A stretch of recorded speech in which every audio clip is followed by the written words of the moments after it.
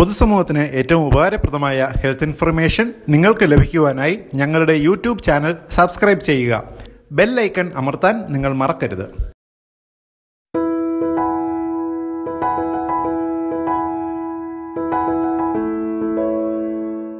സമൂഹത്തിൽ ഇന്ന് കാണപ്പെടുന്ന ഒരു അന്ധത പോലെ തന്നെ ഒരു വൈകല്യമാണ് ബധിരതയും, അല്ലെങ്കിൽ ഡെഫ്നെസ് എന്ന് ഇംഗ്ലീഷിൽ പറയുന്ന ബധിരത. പല പല കാരണങ്ങൾ കൊണ്ട് തന്നെ ഉണ്ടാകുന്നതാണ്. ജന്മനാൽ ബധിരതയുള്ള ആൾക്കാരുണ്ട്, കാലക്രമേണ ബധിരത ബാധിക്കുന്ന ആൾക്കാരുണ്ട്. ജന്മനാലുള്ള ബധിരത, അതിനെ നമ്മൾ കഞ്ചനീറ്റൽ ഡെഫ്നെസ് എന്ന് പറയും. ജനിക്കുമ്പോഴേ കുട്ടിക്കുള്ള വൈകല്യങ്ങൾ കൊണ്ടാണ് ഈ ബധിരത ഉണ്ടാകുന്നത്. അതിന് ഒരു ഉത്തമ ഉദാഹരണമായിട്ട് പറഞ്ഞാൽ, നമുക്ക് കേൾവിയുടെ ഏറ്റവും പ്രധാനപ്പെട്ട ഭാഗമായ ചെവിയുടെ ഘടനയിൽ തന്നെ വളരെ വളരെ വൈകല്യങ്ങൾ വരിക, അങ്ങനെ വരുന്നതാണ് കഞ്ചനേറ്റൽ ഡെഫ്നെസ്, അല്ലെങ്കിൽ ജന്മനാലുള്ള വൈകല്യം ബധിരത ബാധിക്കുക. പിന്നെ ഇതുകൂടാതെ തന്നെ സമൂഹത്തിൽ നമ്മൾ ജീവിക്കുമ്പോൾ പല പല കാരണങ്ങൾ കൊണ്ട് തന്നെ ബധിരത പ്രായഭേദമന്യേ ആൾക്കാർക്ക് ഉണ്ടാകുന്നതാണ്. ഒന്ന്, ഏറ്റവും പ്രധാനപ്പെട്ടത് ചില മരുന്നുകൾ ഉപയോഗിക്കുന്നതിൽ ബധിരത വരാം. 2, അസുഖങ്ങൾ കൊണ്ട് ബധിരത വരാം. 3, പ്രായം കൊണ്ട് ബധിരത വരാം. പ്രായം കൊണ്ടെന്ന് ഞാൻ ഉദ്ദേശിച്ചത് 65 വയസ്സൊക്കെ കഴിഞ്ഞ ആൾക്കാർക്ക് സിനൈൽ ഡെഫ്നെസ്, അല്ലെ പ്രസ്ബൈക്കോസിസ് എന്നൊക്കെ ഇംഗ്ലീഷിൽ പറയും. അതായത് ഓൾഡ് ഏജ് ഡെഫ്നെസ്, ആൾക്കാർക്ക് പെട്ടെന്ന് മനസ്സിലാകുന്ന രീതിയിൽ പറഞ്ഞാൽ വാർദ്ധക്യം കൊണ്ട് ബധിരത വരാം. ഇതിനെല്ലാം നമുക്ക് 2-3 രീതിയിൽ അതിനെ വ്യാഖ്യാനിക്കാം. ഒന്ന്, വളരെ കുറഞ്ഞ ബധിരത, അതായത് സമൂഹത്തിൽ ആൾക്കാരുമായി ഇടപെടാനുള്ള ബുദ്ധിമുട്ടില്ലാത്ത രീതിയിലുള്ള ബധിരത. ഒരു മോഡറേറ്റ് ടൈപ്പ് ഡെഫ്നെസ് എന്ന് പറയും, മോഡറേറ്റ്. പിന്നെ സിവിയർ, വളരെയധികം ബധിരത ബാധിക്കുക.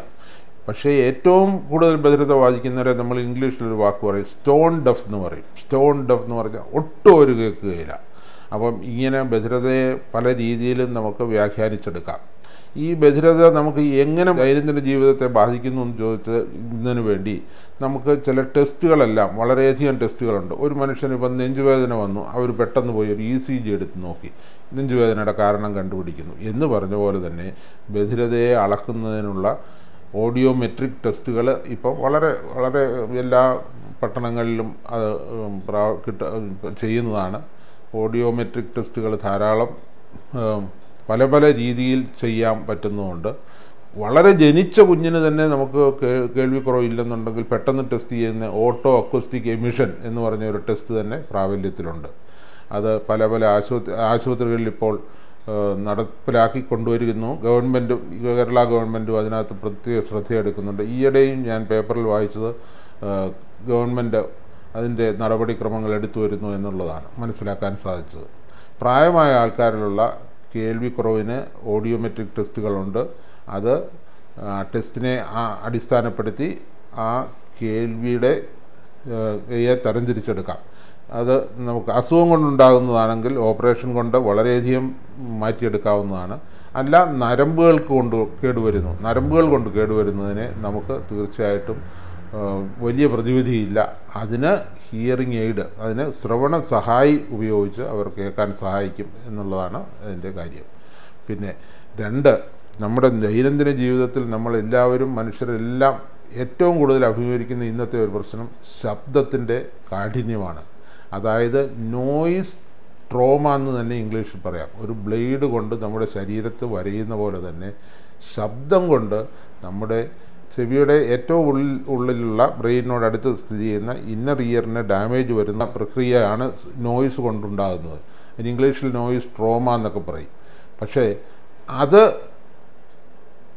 ലോകത്തെങ്ങും അതിന് ചികിത്സയില്ല, ഇറിവേഴ്സിബിളാണ്. ഒരു ശബ്ദം കൊണ്ട് നമ്മുടെ കേൾവി പൂർണ്ണമായി നശിച്ചു പോയാൽ അതിന് ചികിത്സയേ ഇല്ല, അങ്ങനെയാണ് കാണപ്പെടുന്നത്.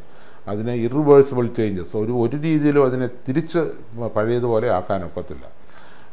അതുകൊണ്ട് നോയ്സിൻ്റെ പ്രാധാന്യം നമ്മളെല്ലാവരും, ശബ്ദത്തിൻ്റെ പ്രാധാന്യം എല്ലാവരും നിത്യജീവിതത്തിൽ മനസ്സിലാക്കണം. അധിക ശബ്ദം ആപത്ത് തന്നെ, അതിന് യാതൊരു സംശയവുമില്ലാത്ത കാര്യമാണ്. അതിന് എല്ലാവർക്കും മനസ്സിലാകുന്ന രീതിയിൽ പറഞ്ഞാൽ ശബ്ദത്തിൻ്റെ ഒരു അളവുകോലാണ് ഡെസിബൽ എന്ന് പറയും. ഡെസിബൽ അതായത് നമ്മളിപ്പോൾ ഒരു കാറിൻ്റെ ഹോൺ, വളരെ ശബ്ദമുള്ള കാറിൻ്റെ ഹോൺ അടിക്കുകയാണെങ്കിൽ 90 ഡെസിബൽ തൊട്ട് 100 ഡെസിബൽ വരെയാണ് ആ ഹോണിൻ്റെ ശബ്ദം. മനുഷ്യൻ്റെ ചെവിക്ക് ഒരു മില്ലി സെക്കൻഡേ വളരെ എക്സ്പ്ലോസീവ് ശബ്ദത്തിനെ ഉൾക്കൊള്ളാൻ ദൈവം സൃഷ്ടിച്ചിരിക്കുന്നത് അങ്ങനെയാണ്. ഒരു മില്ലി സെക്കൻഡേ നമുക്ക് വളരെ എക്സ്പ്ലോസീവ് ആയിട്ടുള്ള ശബ്ദം കേൾക്കാനൊക്കെ. അതുകൊണ്ടാണ് വളരെയധികം ശബ്ദത്തിന് അഭിമുഖീകരിക്കുന്ന ജോലിയുള്ള ആൾക്കാർ, അതായത് ഇൻഡസ്ട്രിയിലെ നിയമം അനുസരിച്ച് ഒരു ആഴ്ചയിൽ 40 മണിക്കൂറിന് കൂടുതൽ 90 ഡെസിബൽ ശബ്ദം ഉൾക്കൊള്ളാൻ ഒരു മനുഷ്യന് പാടില്ല എന്നുള്ളതാണ് ഇൻഡസ്ട്രി നിയമം അനുസരിച്ച്. 40 മണിക്കൂർ ഒരാഴ്ചയിൽ, അങ്ങനെ 90 ഡെസിബൽ സൗണ്ട് ഒരു മനുഷ്യന് ഉൾക്കൊള്ളാൻ പറ്റും. അതിൽ കൂടുതൽ വന്നാൽ അപകടമാണ്.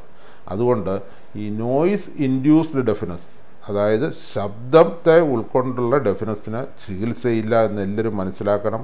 അത് നമ്മൾ അവോയ്ഡ് ചെയ്യുക, അതിനെ നമ്മൾ എങ്ങനെയെങ്കിലും ഇതിനെ അഭിമുഖീകരിക്കാതിരിക്കുക, വലിയ ശബ്ദത്തെ അഭിമുഖീകരിക്കുക. അതാണ് ജീവിതത്തിൽ ചെയ്യേണ്ട ഏറ്റവും പ്രധാനപ്പെട്ട കാര്യം.